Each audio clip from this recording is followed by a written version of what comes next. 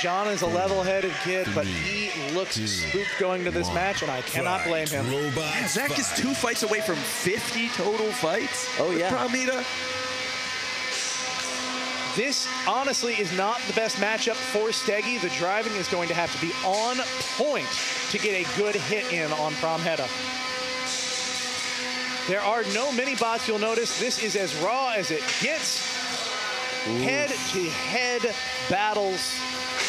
Wow. Ah, that was a beautiful bit of cautious driving and from there Zach is Knight. the belt from Steggy on the ground. That weapon is down.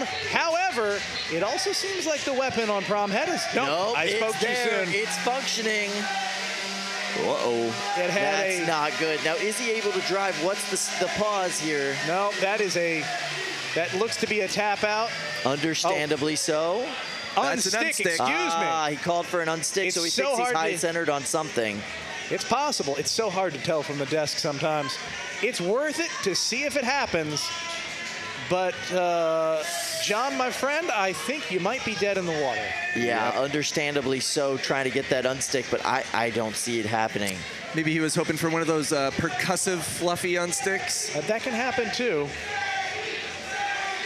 Wow, look at that bot. I mean, you gotta wonder if it's, you gotta wonder what kind of internal damage that belt just shredded off in that impact. That was a beautiful piece of driving from Pramheda. Guys, you could see the wheels are actually still spinning on that robot.